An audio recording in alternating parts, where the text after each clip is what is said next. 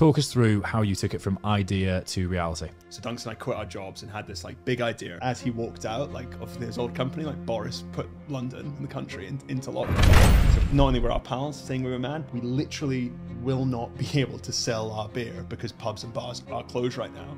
And we were like, this is the kind of thing when you're building a startup, there's gonna be a million things that are put in front of you to basically tell you to stop. We were like, now we really believe in this and we get one shot, right? My background, I used to work for the world's biggest beer company. I used to work for AB InBev. And the reason we started an alcohol-free beer business was about 4.5 years ago. We realized that we were moving away from this ritual and occasion and moment that we love so much in beer. But really for us, like Days is about two things: allowing like people to like live like healthier lifestyles, be more productive, do what it is with their time, but still enjoy that like amazing ritual and connection that we believe only a beer can bring. Why is community interaction such an important thing from a brand point of view? It's social, yeah, and that's what beer is. It's like this like amazing like social liquid. The strongest thing about my business is you open it and cheers it. Then all of a sudden like you put your life into this, and 99 out of 100 people are telling you not just like no, but like no, you're stupid. It is terrifying. Up top, everything looks fine, under control, but underneath it's like fucking furious. I know how hard it is, and I think some people might see a headline. It's like, oh, business goes under, and you're like, oh, that person will be fine, and they'll find a new job. Like that will be really sore.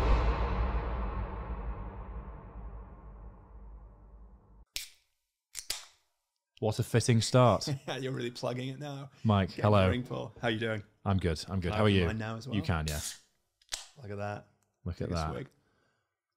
So, Mike, you are the founder of Days Brewing, which is a sponsor of this podcast. That's right. And I want to make it crystal clear to everybody listening that this is not going to be an extended ad. This is going to be a discussion of exactly how the business came to be, why, as a non-sober person, you started an alcohol-free brand. Yep. And what you see the marketplace, the habits, the behaviors, and everything between looking like, along with the difficulties of getting to this point. So, for sure, let's start with that. Yeah. Why, as a non-sober person, did you start an alcohol-free beer brand? Yeah. So the story of Days, like it really goes back to me and my business partner, my co-founder, Duncan.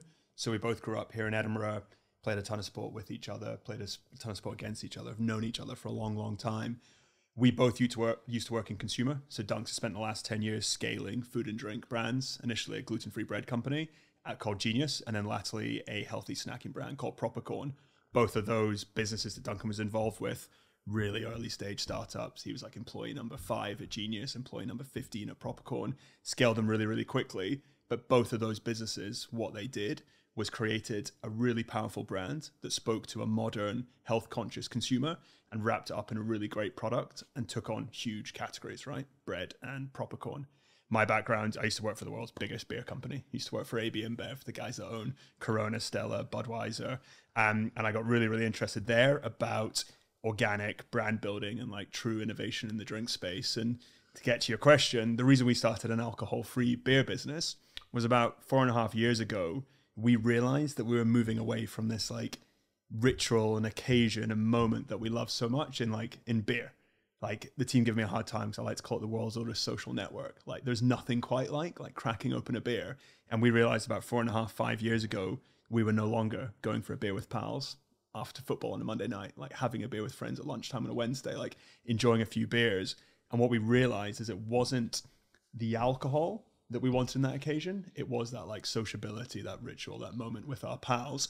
And we didn't need the alcohol in our lives as much anymore because we were taking our physical health much more seriously, our mental health much more seriously, and just trying to be a lot more productive. So we wanted to create a product and a brand that spoke to us and allowed us to have that like ritual occasion, that moment of beer, but without the side effects of alcohol all of the time. Now, to answer your question, like I'm not sober. I still drink alcohol. I definitely drink a lot less alcohol than I used to, but I like to think I drink just as much beer because I'll have these on like a Monday night and a Tuesday night, and I'm really going to try hard not to like to push it all of this. But really for us, like Days is about two things: allowing like people to like live like healthier lifestyles, be more productive, like do what it is with their time, but still enjoy that like amazing ritual and connection that we believe only a beer can bring. So first of all, as a former employee of Heineken, I feel I need to give you one of those. For those listening, that's a middle finger, but I have no loyalty anymore, so I'll retract that. But it's the big green machine versus InBev was a big theme of my own life for many years. Yeah. And we weren't allowed to use the word Heineken. It was like green bottles. It's like how it was referred to, and you'd like see PowerPoint slides. It was like green bottles with like a brand like blurred out. The big boys, the big boys, they all have their tactics and methods, but that's ultimately where so when I joined Heineken, did their grad scheme and then went into a full-time role in the sales department in London, and Heineken Zero was just being launched. Yeah. And a big push KPI-wise was for us, the foot soldiers, to push that. Yeah. So my fascination as a very non-sober young man at the time was, is this going to be a thing? Yeah.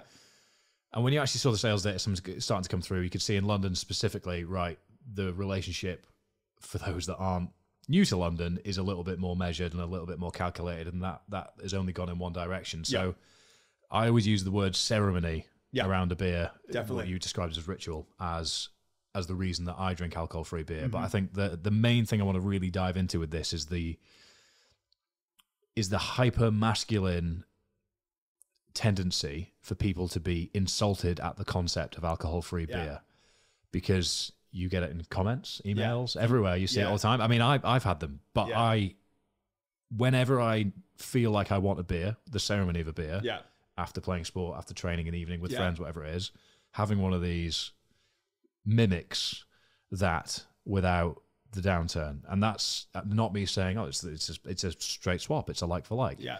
But from an overall consciousness of health point of view, it does make me a more conscious consumer and makes me a little bit more in control of a lot of things that are important to me, which is recovery, mental health, physical health, performance, all the things that we talk about often here. So with Days, you tried to create something that represented that with the brand, but that's just an idea.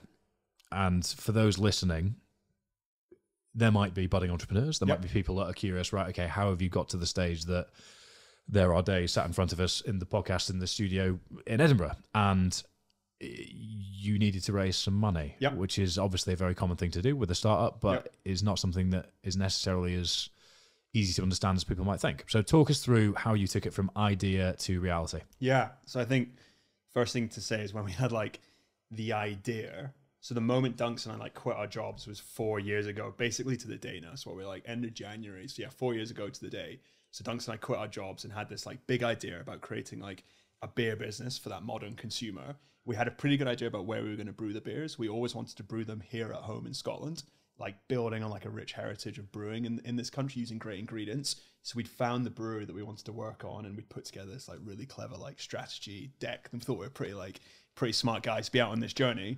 February hits, February 2020, like no prize for like guessing what's coming next. Like the country, the world goes into lockdown, and Duncan and I had this moment. Duncan literally handed in his notice, and like as he walked out like of his old company, like Boris put London and the country into lockdown.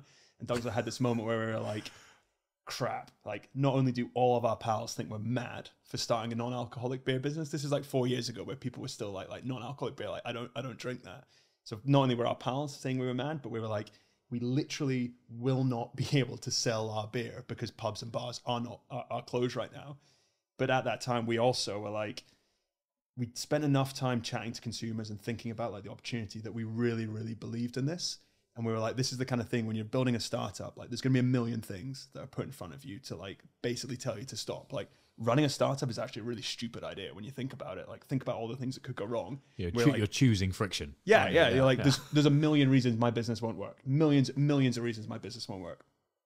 But we saw that and we were like, okay, here's like a really easy one. We could stop and be like, you know what? We thought about doing a non-alcoholic beer business, but lockdown happened and we didn't want to do it. And we go back to our jobs. But we were like, now we really believe in this and we get one shot, right? So you might as well make the most of it. So we were living in London at the time, got on the last EasyJet flight out of London up to Edinburgh. There's a photo which I'll send to you. It's just me and Duncan on the plane. There's I think I've seen that actually. Yeah, it's it does the rounds on LinkedIn. There's like two other guys on the plane and I always wonder like what they're up to these days. But Duncan and I like got on the flight and turned up at our brewer and we're like, we're here. We know you've lost like a lot of demand overnight from like the on-trade pubs and bars being closed, but we really believe in this opportunity. So for that 6-month period, all we did was just like furiously like brew beer, different like taste, different ingredients, different processes to arrive at like our final products. And what that meant, to answer your question, was by like July, August 2020, we'd spent 6 months like thinking about the brand and the vision, what we wanted to create, but we'd also just focused so hard on the product. And like that's fundamentally the most important thing here. Like you can have a great brand, you can have like smart like route to market strategy, whatever it is. If your product sucks, like nobody's going to buy it in the first place. So we were really lucky that we got to focus on the product for so long, which meant that we went out and tried to start raising money by speaking to like potential investors who included like family, friends, people in our network that we'd known from like working in consumer for a while. We could say like, yes, we've done the work and we've got this like vision that we want and this brand that we want to create, but we've got these like amazing tasting beers that 0.0%, which is really important. So totally alcohol free. And I always think if we hadn't had that 6-month process where we couldn't really do anything apart from brew beer, we never would have got to where we are today, because we would have gone to try to raise money with a substandard product. And product, particularly in this category, like consumer, like it has to taste good first and foremost. Yeah. So the cynics listening will be saying, well, okay, having 6 months of graft to get an MVP to pitch to investors and having that network is not something everybody has access to. Yeah. I mean, we did something similar. I was fortunate enough, parents took us in over lockdown just so we had space to breathe, which was, to be fair, pretty significant in terms of my own development journey, because Jamie and I, who sat behind the production table, we had access to a gym through that, which meant that I could continue training for £500 squat, sub 5-minute mile, which was a real sort of notable moment in terms of trajectory. Yeah. So I assume the core of that was passion, faith, and graft for those 6 months, because you had taken a huge risk, you'd flown back, and you're right, whilst you did have that 6 month of runway and you had the ability to sort of manage things up here away from the stress and trials and tribulations of being down south, the currency was hard work, curiosity, and graft and process that got you there, and that's something that everybody can replicate. So once you had crossed that threshold, how did you deal with the, I assume, rejections, questions, criticisms that came from the confidence that I'm sure you had after 6 months of working very, very hard? Yeah. What happened next in terms of the personal challenge that you faced to be able to actually get over that inertia? Because I'm sure that's not something you'd experienced at that level before. Yeah, I think that's a really interesting question. As I read it, it's like, how'd you deal with like that, like total rejection? Yeah, basically, which you get when you're like raising money, seeking investment, or like starting anything new. Like back in those days, we would speak to like potential customers who'd be like, nah, you guys are mad. Like nobody drinks non-alcoholic beer. So you have to get pretty used to that. And I think, honestly, that was probably quite challenging. I think for both Duncan and I, we'd like done the right thing at school, done the right thing at university, had like gone to work at the right places after, and we're probably pretty used to being told like, good job, and like you're doing good. Then all of a sudden, like you put your life into this, and you put like, you build up this vision, you build up like all this stuff you want to do, and 99 out of 100 people are telling you like, not just like no, but like, no, you're stupid. Like, no, this is not going to work. So naturally, of course, you're constantly like questioning yourself. As I said, like there's a million reasons like startups don't work, and people are very good at like telling you why. But I think what gave us the confidence was, if you think back to that period, like in 2020, when we were looking at like the world, chatting to pals, understanding what was going on, everybody was coming out of that lockdown wanting to live healthier. Like everyone had spent like 6 months at home being like, I miss being with my friends, or miss socializing, but I miss doing things. No one was like, oh, I really miss like lying, being like fucking hungover on a Sunday. People were like, I miss climbing that hill, doing that thing, like being active. So that gave us so much confidence, that because fundamentally this is like a health product, like it's health is the number one trend that's driving this. That gave us the confidence to be like, okay, maybe smart investment banker from London who's going to tell me all the reasons why this doesn't work. Like maybe you just don't see it the way we do. And big believer that if everyone believed the way we do or the way we did, like there wouldn't be this opportunity, right? Because everyone would be launching like a non-alcoholic beer. Everyone would have done that. But you have to like really stick to like the core the burden is on you. It was burden of proof, not we've done the job, let's walk in and take the money. That's you've got to like we would build like assumptions about like the category, about the opportunity, what we wanted to do, and we'd constantly find ways to test them. And after a while, you're like, no, I really, really believe in this. I think Dunks and I benefit. We're quite different, and I think like our skill sets are quite different, and our mindsets are quite different. Dunks is like, I would say like I'm probably like overly optimistic, and Dunks is like a real realist. And when I could see like when Dunks was like going through it, all the challenges, and he was like really believing in it, that gave me so much confidence, because I was like, he's a really, really smart guy, and if he believes in this, then there's like definitely something here. Key thing to pull the thread on there, because co-founders, founding partners, solopreneurs are very popular at the moment. Yeah, doing things on your ones is very popular at the moment, and obviously you're a bit of a yin and yang situation with the way that you view things. Do you think you would have been able to get to the business to the stage it was, did you not have that balance? No question. What is it that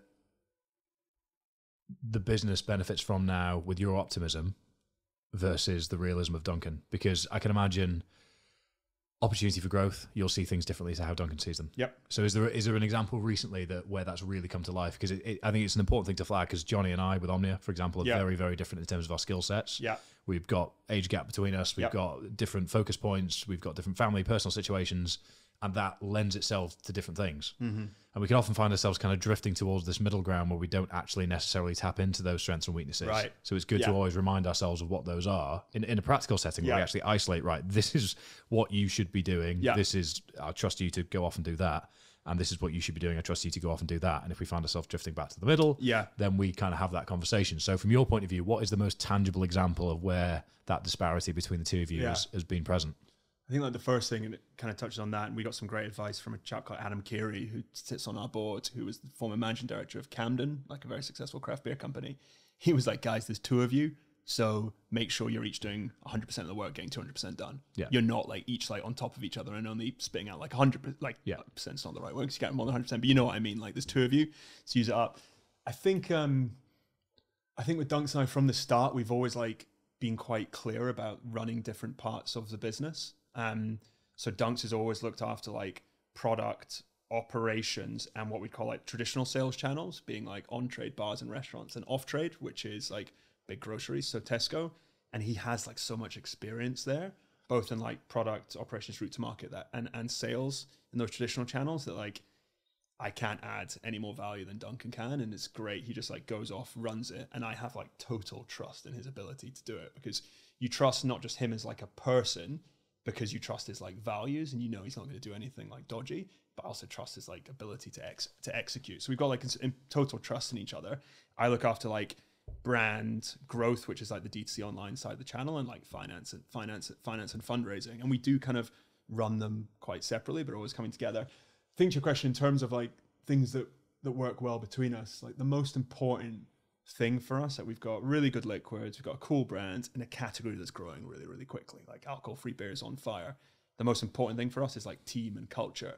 And I think that's where like the blend of Dunks and I can actually work pretty well, in that maybe I might be slightly more like optimistic at times and like energetic, and Dunks is very good at being like bringing like process to the business. Like I think Dunks is a much better manager than I am. Like he's very, very good at like managing people and building plans, and I can learn a lot from that. But I think it's good to have like both of us in there, like the like probably more like the energy bit that I might bring, and then Dunk's like so unbelievably like credible to the business, and I think that really helps with like the team as well.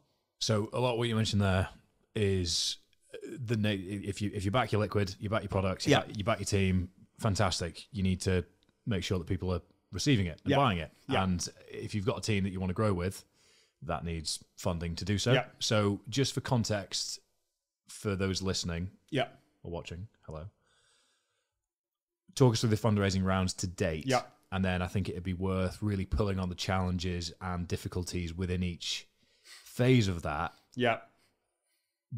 Just so people have more of an understanding of what these actual things mean, because you can hear, right, business X has raised £1.5 million. You think, wow, it's how that's used, what that does, where that goes, how that's invested, and what stress and challenge comes with that, which is the stuff that doesn't get spoken about quite as much. Yeah. So fundraising, talk us through it in practical terms, and then we'll discuss the challenges along the way. Oh God, yeah, I'm sure I'll have some investors who are going to enjoy listening to this. We've raised close to £4 million to date over the last 4 years, and we've done that in kind of 4 funding rounds. We've basically raised around like every year, basically. From the start, the key thing we've always done when raising money, and for context, our investors are all we've got some like great family office investors in there, a UK-based family, couple of UK-based family offices, and an American family office in there, who are like unbelievably like supportive, really like back where this category is going, and are like great to be building with. We then also have kind of like some high net worths on the cap table. So some angels, some people who've made some money in past careers, who, again, like I think they're really excited about the alcohol-free opportunity because they feel it themselves. Like that's the best thing when you go and like you're trying to raise money from someone and you find someone who is a great beer drinker, but is really looking to live that healthier lifestyle and gets the product, like that helps a lot. And then we also have what we call like strategic value adds. So people who maybe aren't putting in huge cash tickets, but are running their own business, have ran their own business, and are like unbelievable when it comes to like, can I get like a piece of advice here? Like, can you give me a few minutes? Like, prime example, a business called Mindful Chef, which is like a meal delivery business. The founder, Giles, is like an investor in our business, and he's like an unbelievably busy guy running this like huge business. I can go to him with any question. I'll have a voice note in half an hour, like giving me his read, and that stuff is like invaluable. You get investors like that. So that's a bit about like our cap table and who we've got involved. What we've always tried to do in like whenever we're like raising money is have like really clear milestones of things we want to deliver with the money we're raising. So at the start, we went and raised like a little bit of money, and it was literally like, we want in the next 6 months to get our beers into people's hands to prove that people like the liquids, so make sure we get like good reviews, and we would have like a KPI that we want to deliver there. So X amount of reviews are 5 stars. B, that our brand is really resonating. So building followers on social media, having people like taking photos of themselves drinking our beer, like proving they liked our brand. And the third thing we wanted to prove is like, who is drinking this product? Because we had an assumption about who would be drinking it. Someone a lot like yourself, to be honest, was probably like written in one of like our early decks. Then we went to our investors and said, we're going to prove these 3 things. This is what we're going to try and learn over the next 6 to 9 months, which meant that when I went back to those investors 6 to 9 months later, I could say, this is what we said we were going to do. This is what we've done. Now I need a little bit more, because now I want to prove that we can make it work in bars and restaurants. So we'd have like 3 more milestones that we'd aim to deliver the next year, so that I could then go back to the investors and say, remember those 3 milestones I said I'd deliver? We've done 2 of them. One of them didn't happen because that's life and this is really, really tough, but we've done 2 of them. Now I want to raise a bit more money to grow and do the next part of the business. So I think it's being like really, really clear with what you want to do with the cash, with the capital, because actually like being given loads of money in a business can actually be a really, really bad thing, because you can like go in a million different directions, and there's tons of opportunities there to like go and do different things. Whereas the biggest challenge for us is being like super, super focused. So when we first raised money, the business looked very different to how it looks now, because we were like a D2C business. And this was like the height of like the D2C boom around COVID, where like you were getting like crazy valuations and cost like interest rates for nothing. So it was really easy to raise capital. So we went through that stage, and we were building a D2C business, and then we made the conscious decision to move away from being so D2C focused and continue to grow in traditional sales channels like bars, restaurants, grocery stores. So every time we've raised money, we have to just make sure we position the business the right way.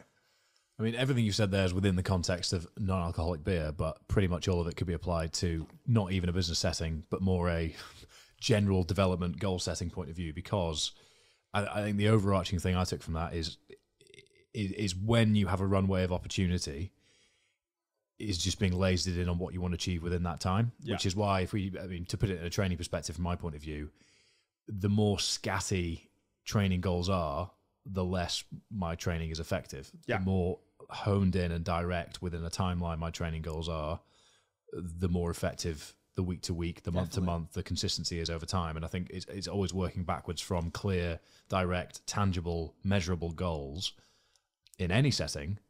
That means that you can actually make forward motion towards that and have confidence you're doing the right thing, which is key, because if you don't have confidence you're doing the right thing. Yeah, and that's it, like forward motion, right? Like you have to have like a clear way, because you can do lots of things like this and like go from side to side, but you need to be like really clear to make those small steps. So first 6 to 9 months, I can imagine, were terrifying, because essentially you had a decent lump of cash that you then had to convert into basically verifiable sales.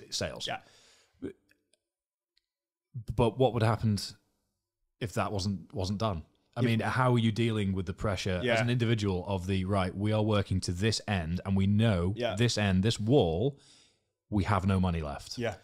So we need to get to that wall, and then we need to ascend and get down from the obstacle of we need loads more money to then create another wall for ourselves to reach. Because it's not, you can't plan infinitely into the future. You can't ever get complacent and comfortable with the sort of process that you're describing. So how did you, going from a corporate job, manage that pressure and actually keep your head switched on to be able to deal with that? Because that's not an easy thing to do. Yeah, and I'd be lying if I'd said like I've like totally like mastered this and I've got it like all together. And I want to make that really, really clear. Like we we definitely don't when it comes to like managing stress. And it is really, really, it is terrifying. And I think when we both left our jobs and you start like launching a brand on Instagram and you start doing this stuff, and there's that period where all your mates like, this is really cool what you're doing, and they might see loads of stuff going on, and we were kind of chatting about this earlier on, they might see it like popping up and stuff. Like running a startup is like, it's like that like swan analogy, that duck analogy, right? Like up top everything looks fine and under control, but underneath it's like fucking furious. And that is exactly how I feel like a lot of the time, because you might see things that look like they're going great, but there's a lot of problems going behind the scenes. That's the nature of a startup. I think like it's a different kind of pressure you feel when you're working like a corporate job. So when you're working at AB InBev and you're getting like a salary and you've got like targets that you want to hit, there's pressure for sure. When you get money from someone that person has like worked really, really hard to like earn, and they are choosing to give you that cash to hopefully make a return instead of doing something else with it, that's an entirely different kind of pressure. Because that's like personal responsibility. And I would say like we both really feel that with our shareholders, not just that like we need to make sure that we like deploy the capital in like a really, really like as sensible a manner as possible, but like they've also like charged us with getting them like a really good investment. Like no one's really invested me to return like a small amount. Like they've backed us to like really go for it sensibly, but to like to provide something. So you definitely like feel that challenge. I don't know if that answers your question. Well, I guess the answer is you don't necessarily cope with the pressure, but you obviously do, because we've got there, but the pressure is still prevalent. Yeah, and it's probably not going to go away. I think that's the thing, isn't it? That's a really important point. I remember my old boss at AB InBev, who was really, really supportive when I told him I was leaving to set this up. I was like, I've always wanted to run like my own business. I think when I was younger, I was probably someone who would say like, I want to be an entrepreneur. I always want to run my own business. I think before you do it, you assume that means like you run your own diary and you're your own boss and you're all this kind of stuff. And like, yeah, there's an element of that, but actually I report to like a bunch of like investors and shareholders now. So, and you're a slave to the business you've created. Yeah, exactly. Exactly. There's this like, this thing that you love that gives you like so much energy. And like, to be clear, like is my life's work is also this thing that gives you so much anxiety and like keeps you up at night. But that's part of it. And it's like anything, like, it's like if you're training for something, if you're like, so you've had some like pretty impressive rugby players on this pod over the last few weeks, like you have to sacrifice. There is pressure, and like pressure can actually be a good thing. Because I think for Duncan and I would both say like it has encouraged us or motivated us to do stuff that 6 years ago we probably wouldn't have thought would be possible. So on the theme of pressure, a lot of non-alcoholic beer businesses have gone under recently. And I have theories personally. I mean, there might be clear reasons that are available on the internet, but I haven't actually discovered that. But my logic as to why a few specific have gone under, with sort of an understanding of the market, the family's always been in the alcohol trade, is one thing. But more importantly, watching competitors essentially fall. Yeah. Is your immediate reaction a sense of opportunity or a sense of dread? I think my immediate reaction is like neither of those things, if I'm honest. Like your immediate reaction is like sad. You are like, you're sad, and you definitely feel for the people running those businesses. Nobody knows more about running a non-alcoholic beer business than someone running a non-alcoholic beer business. Yeah. So it's funny, like when you get in a room at these trade shows, and I thought beforehand when you'd see like competitors, it would be like you're playing sport and you're like, I hate those guys. But you're not, because you're actually like, out of everyone in the world, like he or she knows exactly what I'm going through right now. So when you see one of them like go under, like it is really, really sad. And I do mean that. Like I'm big on this category. Like this category, my business can't work if the category doesn't work. Yep. So I want like good players in this category. I welcome them. So selfishly, I'm sad, but I also like really feel for people who have gone out. Like I know how hard it is. And I think some people might see a headline. It's like, oh, business goes under, and you're like, oh, that person will be fine and they'll find a new job. Like that will be really sore. And if it was to happen to us, it would be really sore. So my first thing is sad. When you say like, is it dread or opportunity? Like, I don't think when the businesses go under, it doesn't prove that it's any harder, because we knew this would be hard. And a journalist actually called Dunks when one of our competitors went under and said it was kind of similar question, like, oh, they've said it's really hard, that's why they've gone under. And Dunks' reaction was like, I didn't start this because I knew it'd be easy. Yeah. Like, we knew this was going to be hard. Like, if you think about what we're doing, we're taking on the biggest branding machines in the world, right? Like, Budweiser, there's not many industries where things are as consolidated as in beer. Exactly. For those listening that might not be, Heineken have, when I left Heineken, they had 252 brands on their books, and they've since absorbed many more. I mean, they've offset some, but Foster's, I think a pint of Foster's is sold on average every 7 seconds. Pre March 2020, that was the case anyway. That's obviously dropped a little bit now with habits, but mind you, I'm sure maybe Foster's drinkers still drink as frequently as they used to. But my take on what do you think? My take on it was potentially that brands that have struggled have fallen out of the simplicity that you referred to. The three milestones within each fundraising round was a really good way of showing that simplicity and clarity is what is going to help you survive in this category. And I think the ones that struggle most are the ones that have broadened their range too much. Whereas you have two simple products, which is two things to push, which is brand visibility, brand equity, and continued customer service and growth. Which means that if you're only doing that across two products, that's easier than doing it across 6, across 8, across spreading yourself too thin, because you've only got so many SKUs that you can sell at one point to this point, and then we don't want that one, we want this one. Sorry, that's out of stock because that's the most popular, but we can give you these ones. And then all of your capital's tied up in things that haven't sold as well, etc., etc. So I think simplicity is what will help survive in this category.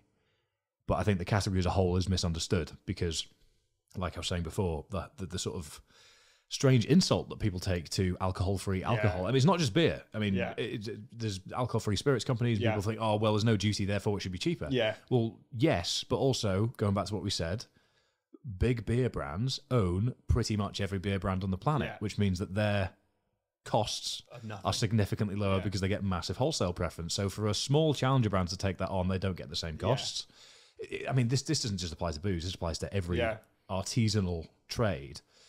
But there's a strange, especially in Britain, there's a strange identity attachment to beer, which means that this to some is an insult. But for me, I'm not sober either. You're not sober. The bad thing is I kind of feel I'm constantly falling into the trap of saying that I only binge drink, which isn't probably a good message. Full on or not isn't a good message to send. But the ceremony of weddings, stag do's, friends coming together for the first time in ages are where I will justify a hangover and acknowledge that all of the things that I don't like about alcohol are going to be a reality, rather than trying to trick myself into thinking, oh, if you have a 6th pint, you'll be fine tomorrow. You won't be fine tomorrow. That's 6. Try 3. I mean, 3 pints is enough to put me to bed these days. But it's a case of it's. I'm trying to think of an example of where there's something similar. I mean, maybe it's not quite the same because of nicotine, but vaping. Vaping has become much more popular. Because it doesn't have the negative effects of cigarettes. I know there's still nicotine, which has different effects, and there isn't even enough research because vaping's too young to be able to comment on it. But I think the argument with vaping, whether intentional or not when it began, was that it was inherently healthier than cigarettes were due to the carcinogens and everything involved. I don't know nearly enough about the example to really, really develop that. But it's replacing one bad thing with a slightly less bad thing, which is a health-driven decision. Whereas this is replacing one, arguably, depending on the relationship with it, quote-unquote bad thing. Because it's not inherently a bad thing. I know Americans would disagree, but it's not inherently a bad thing. And kind of replacing the ceremony, ritual, box-ticking association in a healthier way. And if for the individual that allows them to have the same enjoyment, then in my mind, that's a good thing. But the challenge for you is that I'm not going to sit here and have 7 of these. Yeah, because you say that because you're not getting the addictiveness of the alcohol. It's also not as diuretic, which means I don't. Yeah, right. That's an interesting one. Should we serve it with peanuts and stuff like that? I'm allergic to peanuts, so that's not going to work. That's not going to work. But yeah, you wouldn't. I've always found pints hilarious because you wouldn't sit and have 6 pints of squash. Yeah. Even if you really enjoyed squash. I mean, I like squash, and I've never sat and had 6 pints of squash. It's because it's diuretic, but it's all these things. So I think that the case for. It's very clear why the product exists if you're sober. I think a lot of people can't read between the lines as to what the case is for when you're not. And what the middle ground looks like. So what are the trends that you've noticed from all of the market research, the customer acquisition, and the data that you've got of the people that are choosing to purchase from you? Yeah. And what are the essentially the arguments that you would expect them to make as to why they make that purchase? Yeah, I would say like the first thing, and this was actually somewhat surprising, is we did the nature of having a D2C business is we can constantly chat to our consumers and like ask them like who they are, when they're drinking their days, why they're drinking their days. We learned before Christmas 90% of our consumers still drink alcohol. Yeah, which that was probably bigger proportion than I was expecting. So that's way bigger than I expected. 90% of our consumers are still drinking alcohol. So that tells me that 10% are totally sober and don't drink any alcohol, but 90% still have like a relationship with alcohol, which I think is really, really important to acknowledge. One of the things you mentioned there I thought was interesting is you won't sit and like have like 7 of these in like a sitting the way you may sit and have like 7 beers in like a pub on a Saturday night. I could maybe agree that you might not have like 7 alcohol-free beers in a pub on like a Friday, Saturday night, because maybe you're not getting the energy out of it, but you can drink these on a lot more occasions through the week than you can drink alcohol. Yeah. And that's something that's been really interesting chatting to our consumers is it's, okay, yes, there's an element of it might replace an alcoholic drink in a Friday night, Saturday night. And what we do see in our like on-trade customers, so our bars and restaurants, is what we call zebra drinking. So I'll go out for 5 beers and 3 of them will be alcoholic and 2 will be non-alcoholic. So they do mix and match. So there's that on the Friday, Saturday night. What a lot of people are telling us is it allows them to have a beer in a situation where where alcoholic beer is no longer relevant. So the football's on the Monday night. I've got home, I'm cooking my dinner. I can have 2 days and I wouldn't have had any beers there before. Tuesday lunchtime, Wagamama's. We're in every Wagamama's in the UK. We sell as much days from 12 till 4 in Wagamama's as we do 4 till 8. So people are having a beer at lunchtime and then going back to the office, and they wouldn't be doing that before. So for us, it's like, it's actually not about like less beer. It's like more beer. So it's frequency over volume. Yeah. Like we're going to do a run club tonight, right? Yep. Like people are going to like finish running, like have some pizza. Like they wouldn't have an alcoholic beer there. That wouldn't make sense for that consumer anymore who is like so health conscious. I bet you they're going to have like 1 or 2 days. So it's actually bringing like this amazing beer thing and putting it in like more occasions. What is the data on the actual category? Because I'm sure you'll be much more up to speed than I will be. So growth-wise, since pandemic, how in terms of percentage numbers in the UK? Because obviously you're only D2C in the UK for the time being. What does that look like? Just so people have a context of, because it's the fastest growing category, but there aren't other categories that are really growing. Yeah, so is the important thing to caveat within this with. beer. But I'm sure that's not how you'd mentioned it in a business plan. Yeah, I think the important thing to acknowledge is like beer is as a category is like stagnating and like slight decline in like 2 major countries. We'll use an example like UK and the US. Alcohol-free beer in UK and the US is like 2% of the beer category. It's growing at double digits, like year on year growth, double digit year on year growth, but it is like only 2%. Now, when you take a step back and think like how big the beer category is, like it's massive. Like I think there's something globally, it's tea, water, beer, coffee in terms of like volume of like liquid drinks. So beer's massive. Wow. Like we both used to work for big beer companies. But if it's only 2% of the total beer category right now, you're like, okay, that needs to grow. But then when you take a step back and think about like health, younger consumers, I think I saw something the other day, 40% of 18 to 25-year-olds drink no-low products. Yeah. Like that never would have happened when I was 18 to 25. No. Like never would have happened. Like 40%. That's huge. So that's showing us like younger consumers driving the category.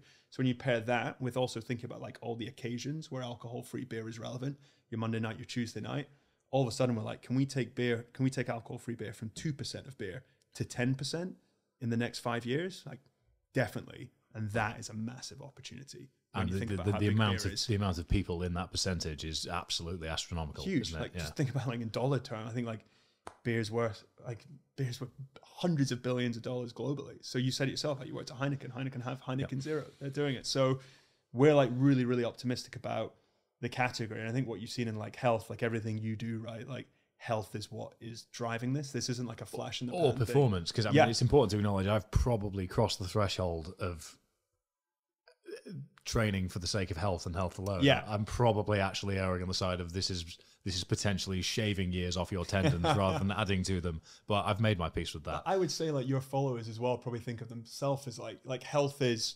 leaning towards more performance now, right? Yeah, I'd say they're largely intertwined, but I think it's sounds very profound to say, but it's kind of being holding themselves accountable to who they actually believe themselves to be. Right. Which means that self-development, forward motion, and drive and ambition are sort of at the core of all of this. Yeah.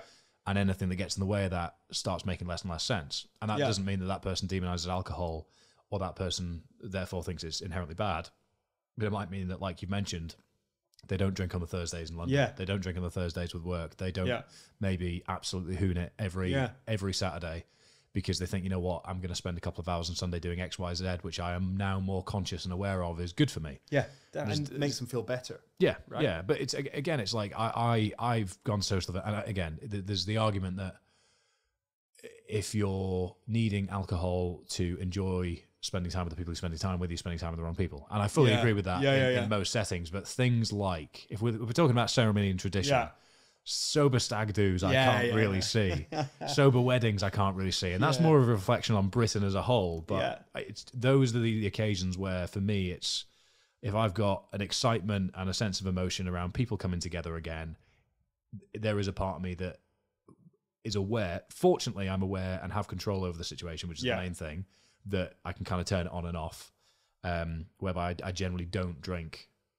Unless, I say again, I'm not promoting binge drinking, but I am aware I'm kind of saying that's what I do. Right. Is I'm going to Wedding South Africa next week. I will demolish Franschhoek Winery red wine at that in high volume. Yeah. And it'll probably beat me up a little bit for a few days that follow. It's giving you that like energy, that losing your inhibition. And it's a ceremony. It's a trade-off you're willing to make. Yeah, that's it. Yeah. That is the thing. Where are you willing to make the trade-off? And if you're trying to pretend the trade-off isn't there, then that will potentially create a negative feedback loop with the thing itself. And I think it's quite popular to be very all for sobriety, all for all in on this, all in on that, whereas actually life's a lot more grey than it is black and white. And I appreciate that for some people, dogma and black and white is something that might be necessary for behavioural patterns, but for those that don't fall into that category, I think for me, it's as somebody who previously thought the category was a load of bollocks when I was being told to flog Heineken 0.0, the conversations I had with people as to how they implemented it were mostly from people that actually weren't sober. Right. I've even seen a few things recently of people sober Instagram reels, sober pages. They don't even have alcohol-free beers because for them that represents... It could be triggering. Mimicking something that they know they have a negative relationship with. Right. Therefore, to further detach themselves from it. Yeah. It'd be the same equivalent as a vegan not having vegan bacon because they don't want to have the premise is kind of the same ilk. So it's a fascinating category. But again, with all of the ceremony and pomp of alcohol in Britain, it does mean that there's a lot of people that find it insulting, which I find very funny. You should see if you looked at like our Facebook comments, like some of the hate, some of the like it's repeatable some of the stuff that we get. Like I'll show you offline. Like it's I've seen some of it. Some of the stuff is wild, but then you're like, okay, like it's pretty clear like who we're brewing this business for, and it's not like that. So people, which helps, but yeah, I think to your point around like sober stag do's and stuff like that, like I'm actually doing my first ever dry January. Okay. So I've been running an alcohol-free beer business for 3 years now. This is the first time I'll do dry January, and even I've been surprised at how good I felt from it. And I went out for beers with the team twice last week. Once I drank 3 Guinness 0.0s because they didn't have ours. The others I had 3 pints of Days. And on a Wednesday, Thursday night, like I'm not looking to get pissed. Yeah. I'm not looking to like lose my inhibitions. I had 3 beers with my team, got home, 8 hours sleep, woke up, went to the gym. And it was on Saturday morning last week. I was like, there is something here about like waking up feeling fresh. I didn't feel like I'd missed out on anything. So it's that like when you find yourself like sleepwalking to having a couple of beers and you meet a pal and you've had 3 alcoholic beers, you feel like crap, you eat something crap on the way home and you're like, what was the point in that? Yeah. Like I didn't need that. So that's where we think there's an opportunity to really allow people to like still socialize, see their pals have that ritual, but just not make the compromises that they have to sometimes with alcohol. Yeah, it's a fascinating one. And there's probably people listening that still might. Yeah, it's highly individual, which I think which is the main point, is that I have absolutely zero dogma about any of this. It's just for me, you know what, where I might have had 2 beers cooking a stir fry on a Wednesday, I will now have 2 days. Yeah. And therefore that's less alcohol consumed within the week, and I don't feel like I'm restricting myself in any way. So therefore, equal good thing overall. Yeah. But yeah, it's the trade-off. The trade-off is the question I ask myself, and I will premeditate when I make the trade-off. Yeah. And therefore not punish myself for feeling a certain way that was entirely predictable. Yeah. Because it's a choice. Yeah, exactly. It's a choice. It's like, a choice, yeah. It's like diet, right? Like I probably try and like eat slightly better than I used to, but I still love like having a Five Guys or something like that every now. I'll have it and I'll feel like crap after it, but I'm willing to make that trade-off for that moment. So after this, we're going to get some pizzas and do a run club. And you've already mentioned it loosely, but why is community interaction for the health conscious consumer such an important thing from a brand point of view? Yeah, I think for us, it's like such a no-brainer that our position like plays a role there.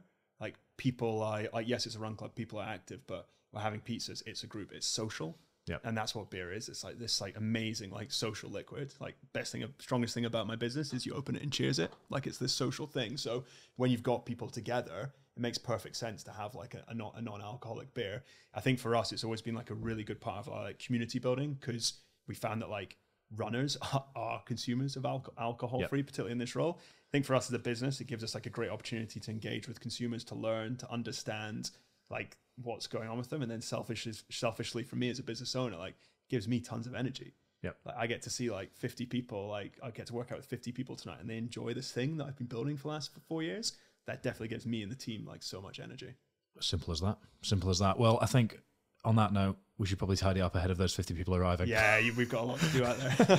which is our fault. I'll hold my hands up and say, but that is the nature of current circumstances. Very much enjoyed that, Mike. Where is the best place for people to head, other than obviously daysbrewing.com? Daysbrewing.com, you get them on the website, but you can also buy our beers in Tesco, Waitrose, Sainsbury's, Wagamama's, thousands of pubs and bars across the UK. So yeah, if you see it, try it. If you want to reach out to me at any point, you can get me on LinkedIn or Instagram. Fantastic. Thank you very much. Awesome. Thanks for your time, bud.